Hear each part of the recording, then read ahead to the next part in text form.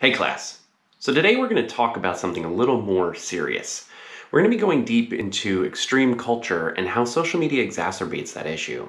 And we're going to be asking a bunch of tough questions about what it does and how social media puts us into these places where extreme culture doesn't exist just on the fringe and on social media and digital spaces, but actually crosses over into physical space, a lot of times in very dangerous ways. So today we're going to talk about a couple of examples of things that have happened over the course of the last decade or so that have brought us to start talking about this in a serious academic manner.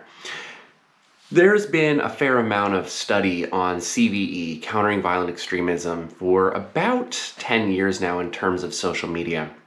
I'm part of a CVE group that includes journalists, academics, researchers, and what we do is we kind of scour the web to find out where people are residing, what they're doing, and what they're actually doing when it takes to the streets. What happens when the social media actually activates somebody, turns them beyond the use of the web and just kind of shitposting to something where they're actually carrying flags into the US Capitol.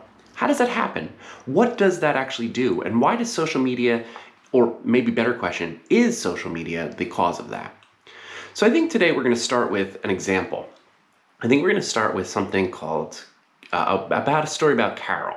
And this story is something that just recently came out. And it's a story about Carol's journey to QAnon. And the story goes like this. In the summer of 2019, Carol Smith joined Facebook. Carol Smith joined the platform and basically just started liking things and doing the setup pages, things that are meant for how you kind of onboard yourself onto a social media platform. She added her personality profile, so to speak. And the personality profile was that she was a politically conservative mother from Wilmington, North Carolina.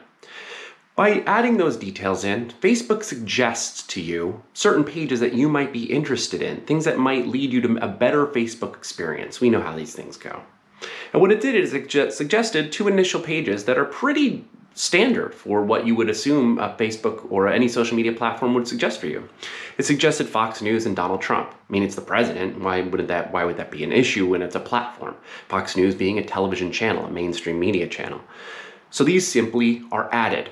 However, over the course of the next several days, Carol's feed started showing her suggestions to groups.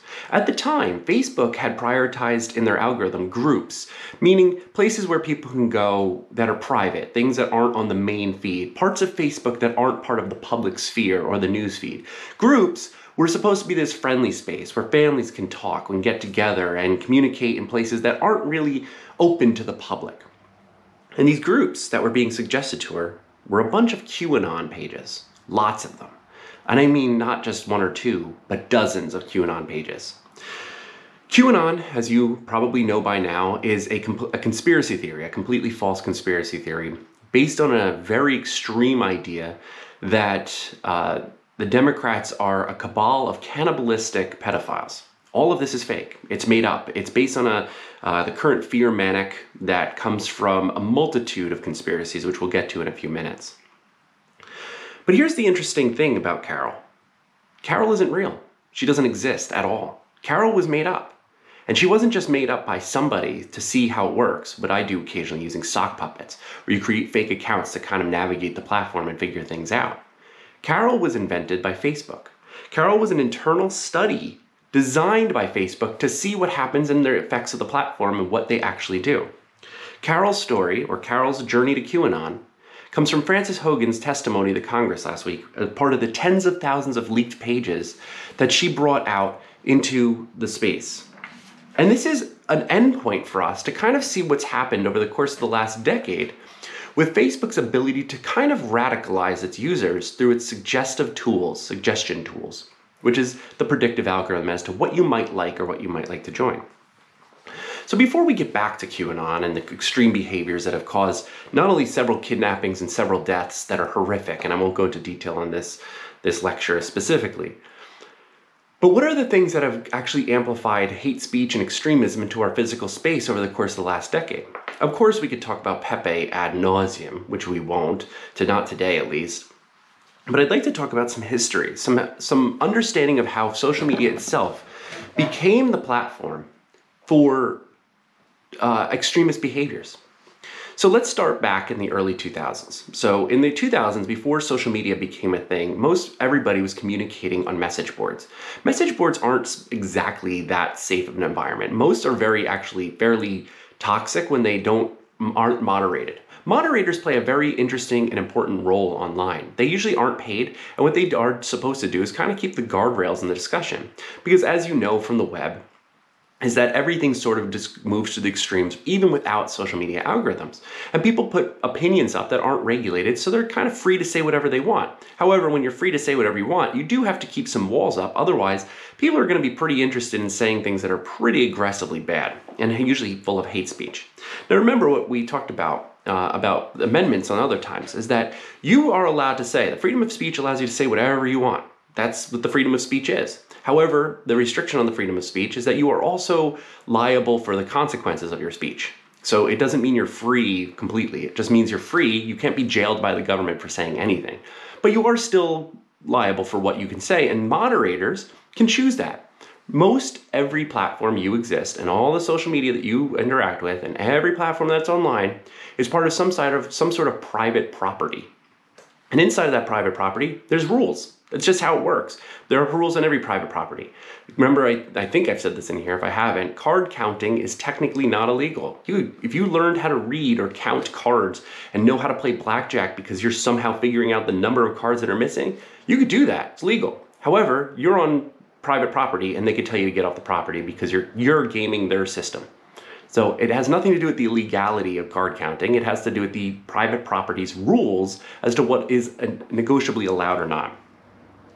One of the weird things that happened in the 2000s, from about 2000 to 2010, was creating the web as a privileged safe space, so to speak, for disenfranchised people. People that felt like the system was no longer working in their favor. People who felt like they were disengaged from the civic norms. People who had either been politically discharged from the environment or post 9/11 feeling as if they were politically unaware of how to maintain a good future, or in some cases, feeling as if there was a change in the culture and the culture had shifted to the point where, in the terms of negative media, had inspired a fear of replacement, a fear that the pluralism of the United States was pushing white people towards a minority, or the fear that feminism had succeeded and men can no longer get the jobs they used to, none of which were real.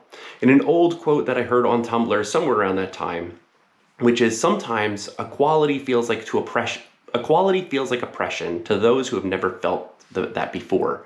If you've always been privileged enough never to think about oppression, sometimes when you see other people moving up to your level, you experience that as oppression. And that's maybe a fear that's built into you.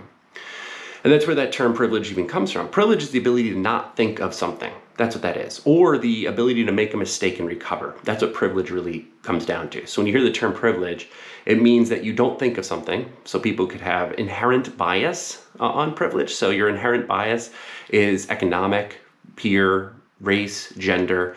It means that you don't wake up every day thinking about something that somebody else thinks about all the time. If you are a person of color, a black or brown person, every day you are thinking of your race in some cases. I can't generalize that as a whole, but you are very often thinking of your race, whereas a white person may not often think about their race on a daily basis. That's a privilege. If you are white male, if you are a male, you're not often thinking about yourself in the workplace because you are systematically engaged in a privileged space. You're not thinking about how gender comes into play. These types of behavior can manifest in weird spaces online in fear. So when people feel fear, they express themselves in a way online that may not be expressed in physical space due to consequences.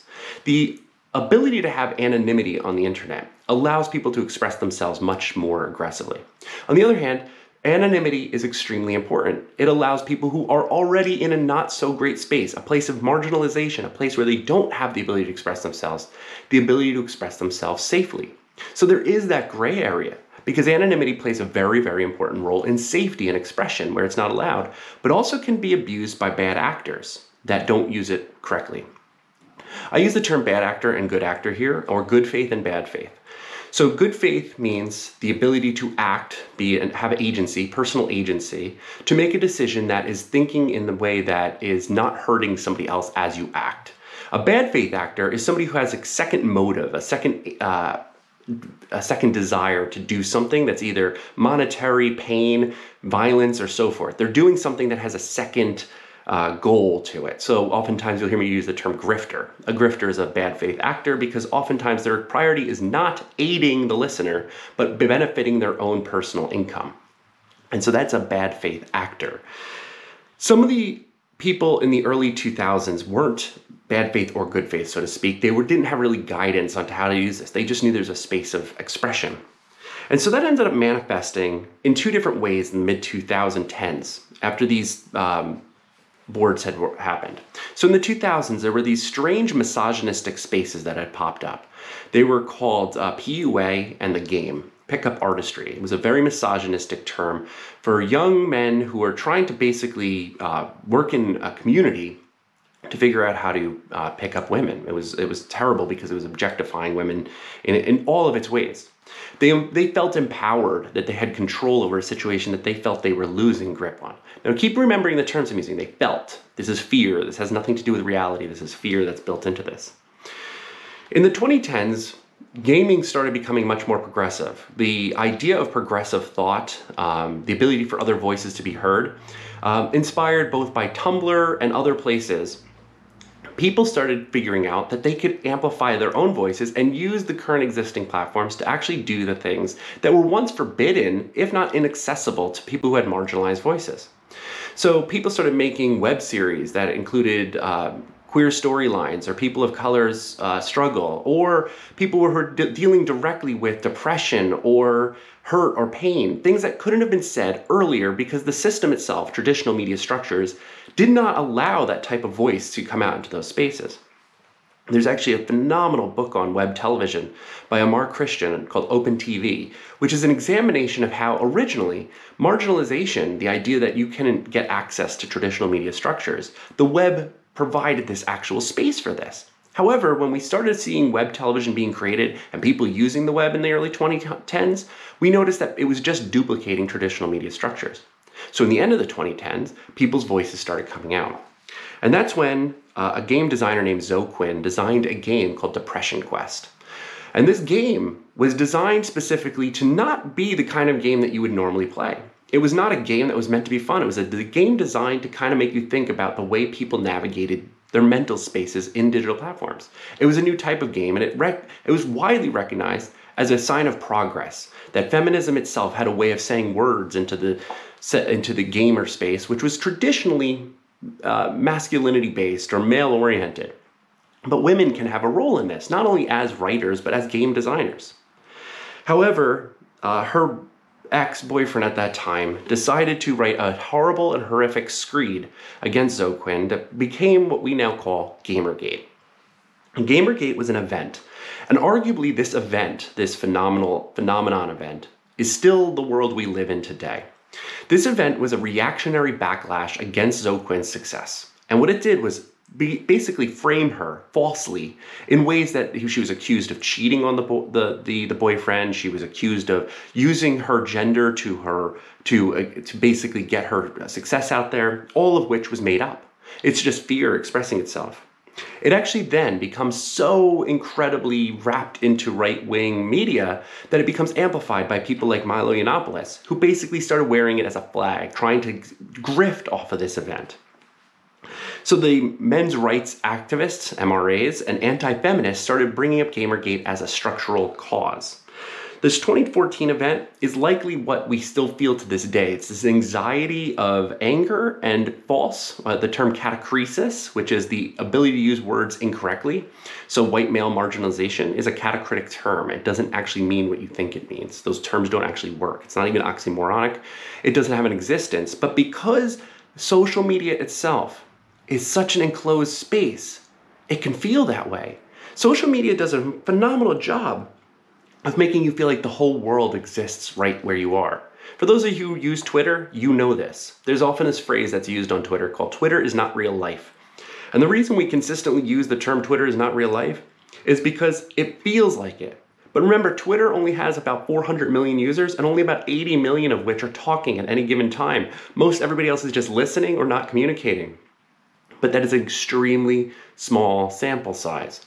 But Twitter plays an important role in social media because it's where all the journalists are. So you kind of feel like it's real life. You feel like it. When you spend enough time on any message board, regardless of where that is, if you're in any of them for too long of a time, you could start to feel as if that encompasses your existence. And so when voices are not heard from the outside, you have no ability to go out and talk about it, you could often feel as if this is the representation of what is actually happening outside. Now, what if we add algorithms? What if you add the ability for something to predict a future to this already fearful environment? When you start doing that, you start predicting these outcomes. You start pushing people into what we call rabbit holes. And rabbit holes, you may know from any type of term. Rabbit holes could be just reading on Wikipedia until you're just like 3 or 4 in the morning and you figure out something about like the Great Lakes that you never knew before. It could also be pushing you down these very tight information cycles that are completely based on disinformation or misinformation. They could be completely falsified, but they're pushing you down because the algorithm sees your previous choices and sends it further. In a shocking and horrific example about Dylan Roof, we talked about with Google search results. Because the first search result on Google returned the conservative citizens of concerned conservatives or something like that, it had facts from the FBI on it about black on white crime on the very first search result that happened from Dylan Roof's search result based on when he asked about what is that like. The page had facts, but it also had omissions. It had missing information that put it in scalable understanding, context, and meaning, which I always talk about as should not be a luxury, but is. And Dylan Roof started taking action, wrote a manifesto, and struck out and was a mass murderer. This type of thing is caused by an algorithm that then, after seeing the false information as a first result, changed his algorithm forever. From there on, the lens in which Dylan Roof interacted with the web was forever shifted. We don't realize what that happens to us. That every time we do a search, from there on, our searches are never the same.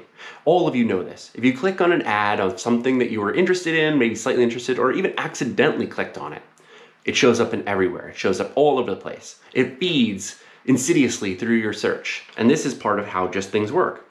Now, a simple ad looking for socks that you might have liked and now all you see is sock ads may be benign by comparison to other things. But when you see something where it comes to a false cabal, a fake news conspiracy, it could start pushing you into dark spaces in which you believe or fear that this might actually be true.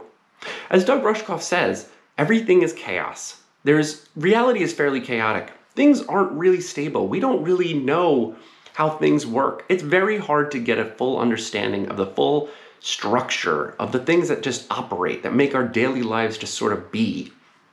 But in that chaos, there can be comfort. There can be the ability to shrug it back and just be like, I can't control everything. I can control myself. But if you don't feel that, or if no one is giving you the ability to enfranchise you, to make you feel like your vote matters, to make it feel like you have a say in your community, you turn to the web, you turn to these spaces, and your communities cohere those thoughts. They tell you, you know what, you might be right. That might be what you're really feeling. That might be it.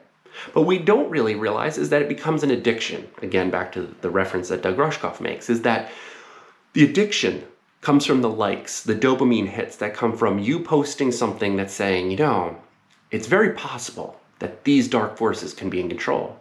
Like, and you see those numbers rank up. And that codification, that feeling, means that you're being rewarded for that. And that reward-based system is what pushes us to concretize these ideas in our mind and say, I think I might be right.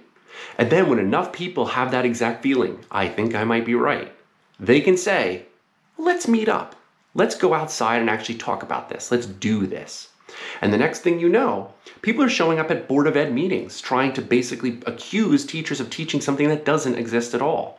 Or people are showing up to the US Capitol to argue about something that literally does not exist. It is the rally for the unreal.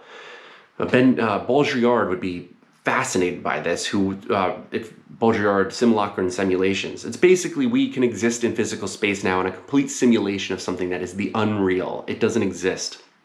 No one stole the election. This is just how they work. No fraud existed, but the big lie persists. And people showed up. And the most shocking moment when I saw the insurrection was a man running up the Capitol steps wearing a Pepe hat and a Kekistani flag. Kekistan being the false and fake country of the internet that is based somewhere deep inside of a mix between racist tropes and odd anti-democratic behaviors. And that scene, that image, that still shows me that somebody was willing to wear the internet into our government spaces. That's power. I mean, that's power. The fact I'm talking about it now means that they carry power. That means they took the internet to the physical space. It isn't just anonymous protesting Scientology. This is the anti-democratic behavior, something that could collapse all that we've known. And if you think that things are already chaotic and uncontrollable, could you imagine what would happen if we actually took this down? There is no version of the other side. There is no, we could have a revolution and then it comes out and becomes something else. There are people who literally want to accelerate a collapse, but we don't have an answer for what is post-collapse. The only thing you could do is understand that the most important thing you have around you is to understand that people matter, you could care for them, and you could be in a place that collectively we could be concerned for what's happening, especially in this change. Brian Keeley of Pitzer College actually said something very important to Ben Collins about this. And he wrote, "You have to remember that a lot of these people are just the last believers in an ordered universe." And I think that's really important. Similar to that quote of Tumblr about equality and oppression, I think it's important to keep in mind that it is the believers in the ordered universe. Sometimes these extreme theories make a lot of sense because they're ordered. They make sense because somebody put them together, they put these details in space, and they look like answers. When you are seeking an answer and you're fearful, sometimes things don't have an answer. But sometimes people give you the answer and you say, you know what, that might be true. That's an ordered universe that may not exist. And that's not to scare you to say that everything is chaotic and nothing makes sense and we should just go and be nihilists. That's not true at all. What we should know is that we exist, we have agency, our friends exist, our family members exist, and our communities exist. And one of the things that David Nywert writes in the book Red Pill, Blue Pill, which is a book about extremism, and if you have the time and the heart to go through it, it's an excellent book. If you have the time to read it, it's about a history of all these violent incidences from Dylan Roof to the Norway shooter to the synagogue shooter to the man who plays pipe bombs in CNN. These are all different people that have been radicalized via the web, via social media, via the predictive algorithms that have pushed them into these darker spaces. But he ends it with this. He ends it with reminding us that there's a way to kind of reconnect. There's maybe a way to connect with people who may feel that extremism is normal, that this is no longer extreme. They only see it through the lens of I've normalized this and you're extreme. They're seeing you as the other, somebody who is not on their page. Keep in mind that there's grievances everywhere. We all feel it. Something bothers us. Something isn't working right. Classes aren't loading right. We aren't getting our homework to assign on Blackboard. We missed our paycheck. We're behind on rent. We don't understand why the landlord's raising rent. We don't understand why the car dealer is not having cars available for us when ours don't work. All of these are teeny tiny fears that are starting to manifest. And when they do, that's a grievance. Each are feeling them. And what we have to do is listen. That's the most important key to getting people out of extremist spaces, is hear them and listen to them and see what they are talking about. What is that grievance? And maybe, this isn't 100%, this is very optimistic, but it is possible to find a common ground. Because when we could share an objective reality, we could see through their subjective realities, the ones that have been concretized or extremified through these algorithms. And we could see through them and start saying, I see where you're coming from with that. However, that isn't based in this reality. But at least we have the starting point. We have the ability to say, I see where you're coming from. And maybe, just maybe, that's a way of reaching somebody. It is an optimistic view. I'll immediately say that. That is not shared by most people. But I do believe that if we do find the way to find where people's fear persists and how to acknowledge them and maybe try to figure out how communities can engage to move past that, it can be important. The pandemic was not healthy for many of us. The pandemic put us inside. And by being inside and being safe, by being told we are keeping each other safe, we were being told the collective action was important, but at the same time not given the answers to an objective reality. Being outside and being in community helps us basically field some of these extremist ideas. When something sounds not right, it usually isn't. If something's too good to be true, it usually is. And so when we talk to people outside, we say, oh, you know what? Thank you for giving me that clarity, that ability to see through some of these weird things. But by being inside, being not in class, by not being on campus, by not being out in our communities, we have the internet. That's what we had. And so back to Carol, our fictional AI that was basically built by Facebook. This is not going to be a great week for Facebook. The embargo has been lifted. There's going to be articles all week about all the things that Facebook knew that they were doing, that they were helping people become extreme, that they were turning people into people that would be willing to join QAnon or join an insurrection. They knew, and that's not great.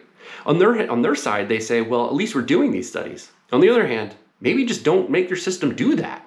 So it is this very nebulous space, and we're going to be following this for the next, this is interesting semester, because we're going to be following this for pretty much the rest of the semester, but in the background, because the class does go on, and this is a survey course, and there is a lot to cover.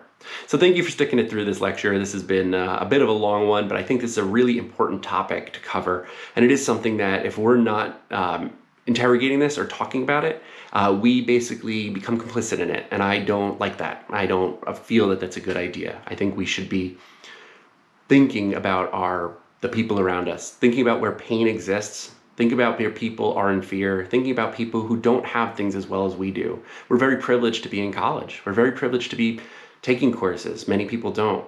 Some of us are privileged to feel safe, many don't, So it's really important for us to kind of get a grip on how we can help those who may not be safe and what we can do collectively to make a better world for the future. And that's always why I tell you to stay curious and stay vigilant, is because we have to. It's part of what's happening. Because if we don't have control over these opaque black boxes of the social media networks, and we can't see how they're working, that means we don't really know how to have our version of reality interact with a version that we have no control over. So if we feel disenfranchised by the government, imagine how we should feel when we're talking about social media. It's just a lot to know, a lot to learn, but the more we're aware and the more we care, the better off that the future is going to be.